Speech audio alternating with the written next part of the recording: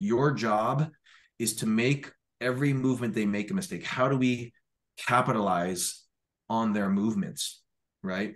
Yep. So as they go to defend one thing, and a lot of times when people attack, they get tunnel vision. They just want to force and insist on that attack because they don't have other options. If that attack gets defended, then they're kind of back to square one. They're like, oh, people don't understand how to attack in combination and how to layer attacks together. One of the things you said is you're not fighting that person. That person is their own worst enemy. That's the Just thing about with jujitsu, right? We want to set people up. We're always trying to capitalize on mistakes, right? And at the high level, when you are aware of all of the opportunities, ideally everything your opponent does becomes a mistake. Even if they do the right thing, our job is to make it the wrong thing.